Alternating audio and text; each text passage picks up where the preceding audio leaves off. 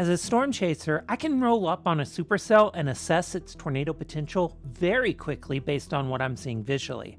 In this video, I'm going to share 3 of the top things I scan for when judging a storm's tornadic potential, well before any tornado becomes imminent. The first thing I examine is the visual inspection of the cloud base height. How high is that updraft base off the ground? I made a dedicated video about this concept, but there's a critical threshold where a storm simply becomes too high base to produce anything significant from its mesocyclone. This happens because the surface-based lift and convergence, essential ingredients for tornadogenesis, becomes too disconnected from the mid-level rotation when the base is too high. In this example, this storm's base is quite low and primed for tornadic development. While in this contrasting example, this storm is actually very high-based and poses minimal tornado threat despite having decent structure aloft.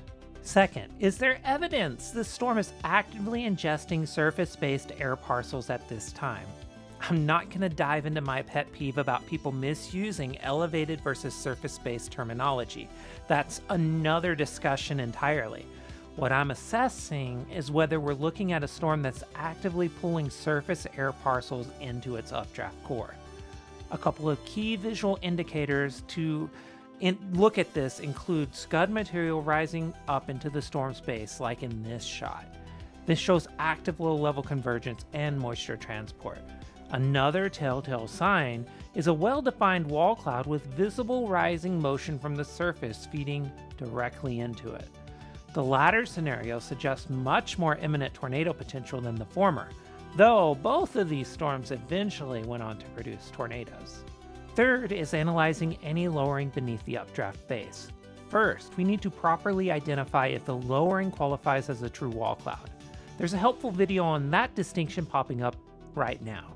Assuming we're looking at a legitimate wall cloud, I monitor for 2 classic signs of increasing tornado potential. First, if the wall cloud is sticking around for more than a few minutes, and second, if the rotation is intensifying over time. Most supercells will develop lowerings at various points in their life cycle, but it's these specific lowerings with sustained tightening rotation that signal real tornadic potential.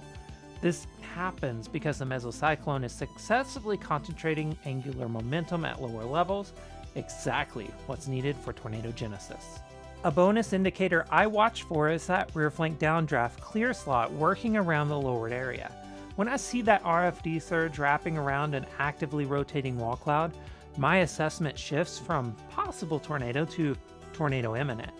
This clear slot represents descending dry air that helps tighten the low-level circulation by creating a more focused downdraft-updraft interface. While this doesn't guarantee tornado production, it's certainly the sequence that precedes many significant tornadoes.